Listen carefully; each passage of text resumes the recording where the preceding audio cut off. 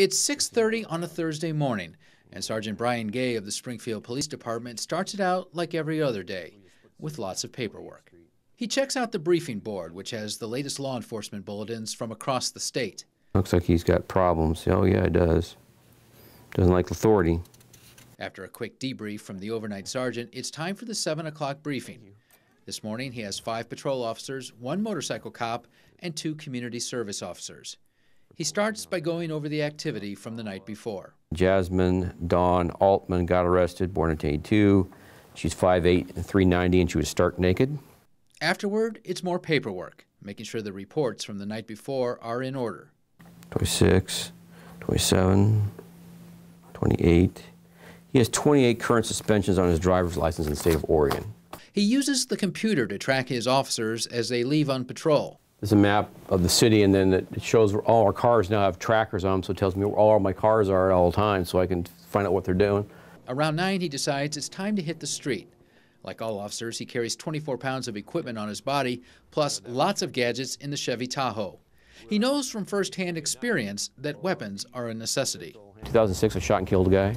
He pulled out a pistol, and he was dumb, and I was better. Gay's been an officer for 36 years. He says the biggest change over his career has been the advent of political correctness and the end of straight talk. It's kind of hard sometimes to not tell people the truth, and people don't like to hear the truth a lot of the times.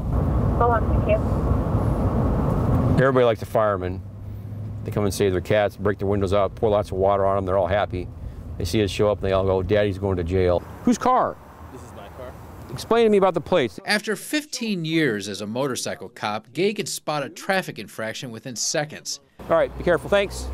It's around 10:30 when Gay drives to South 41st Court to assist 2 of his men serving an arrest warrant for meth distribution. Let's walk up around the bend and see what's going on. 9 times out of 10, Gay says, the subjects won't be at home. Today, though, they can hear someone walking on the other side of the door. Eli, open it or I'm gonna boot it, man. Gay calls for reinforcements, and then he sends officers through a broken window. Unlock that door.